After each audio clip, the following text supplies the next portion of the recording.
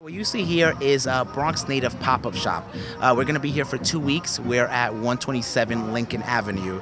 And, we're a brand that embraces and highlights the Bronx and embodies what the Bronx truly is. In an effort to encapsulate the Bronx's culture and energy, the Bronx native uses various forms of the arts to communicate the borough's happenings. We are a community-based brand, right? We don't only sell apparel and sell Bronx-based merchandise, but we make a difference in our community. We tackle issues of social justice, and we tackle issues that hurt the Bronx.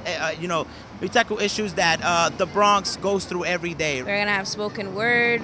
We're gonna have events talking about DACA, working with different Bronx organizations, artists, designers, just overall creatives in the Bronx. Hip-hop, graffiti, the subway, stylish streetwear, and images of well-known artists born and raised in the Bronx are some of the displays in the pop-up shop that eager clients will be able to witness. This exciting event runs from October 2nd to 15th at 127 Lincoln Avenue in the Bronx.